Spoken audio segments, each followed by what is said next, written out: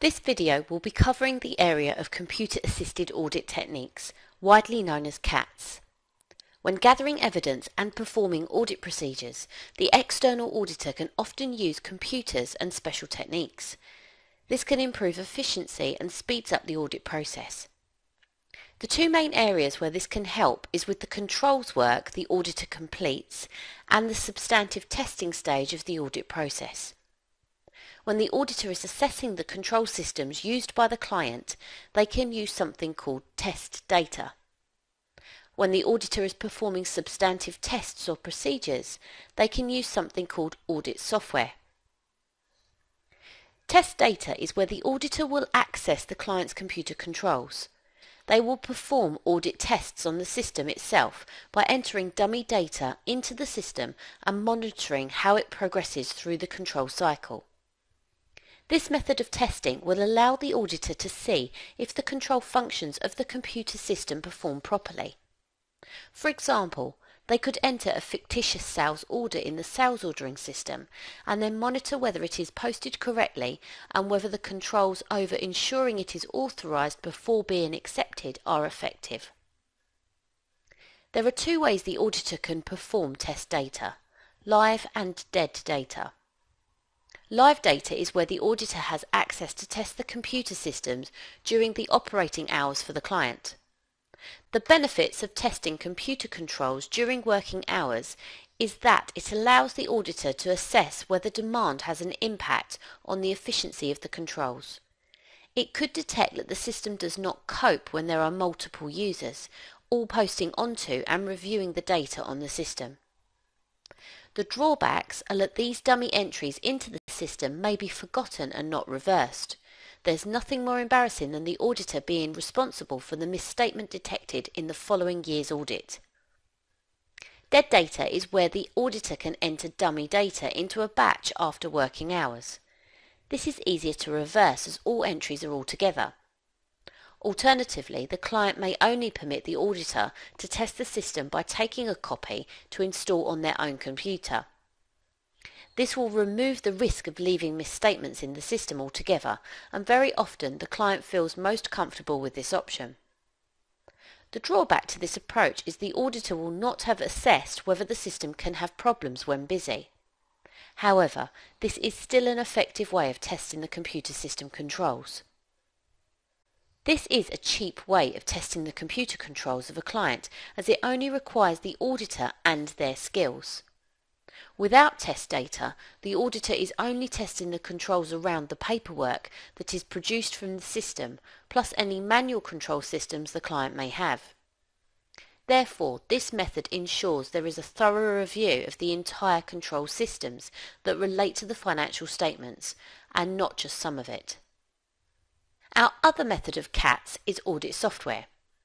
This assists the auditor at the substantive testing stage, where the auditor is performing audit procedures that help detect potential material misstatements. Audit software is a piece of software that is used by the auditor. There are many variations of this software around. Each of the larger audit firms have designed their own versions. They may also have bespoke audit software for clients with complex financial data. The smaller audit firms may purchase audit software from the larger firms. We just need an understanding of how generally audit software works. The auditor should be able to import all of the client's transactions and balances onto the audit software. Now they hold all of this data, the audit software is programmed to perform some audit procedures on it. Some of the procedures that can be performed are analytical procedures, selecting samples, checking calculations, and exception reporting. The audit software would be programmed to calculate ratios. At a press of a button, it can produce the results needed to compare to previous year's results, budgets, and industry averages. The auditor can then investigate unusual results with the client to decide whether potential material misstatements may have occurred. The audit software can select samples of transactions to perform audit procedures. This is a systematic method of selecting the sample, as it requires no influence from the auditor in choosing the sample to test. Audit software can also check calculations.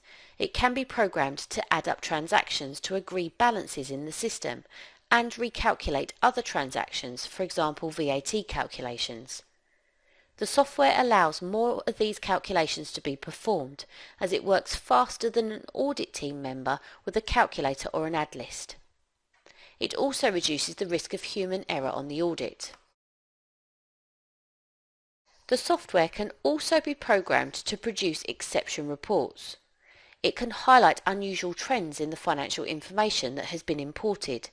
It can also detect balances that look unusual. An example would be producing a list of balances on the receivables ledger that have credit balances, suggesting overpayments or possible missing invoices. These balances and transactions detected by the system can then be investigated by the auditor with the client for potential material misstatements. Audit software has many benefits, including it can save time on the audit due to automatic procedures being carried out by the software. It can then also save on labour costs for the audit assignment. And it also reduces the risk of human error due to the software automatically performing some of the audit procedures. Drawbacks include the expense. If a bespoke system is needed, or if the audit firm has to purchase the software, this can be very expensive. They therefore need to ensure the benefits of using the software outweigh the price. Clients are often apprehensive allowing their system to be connected to the client system when importing the transactions. There is a risk of data corruption when carrying out this process. As the auditor is now holding all transactions and balances on the software, there is a risk that this data could be leaked and therefore confidentiality would be a concern. Strong security controls are required. To summarise, CAATs are computer-assisted audit techniques.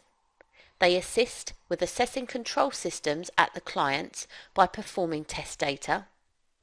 They also assist with performing substantive audit tests using audit software held by the audit firm.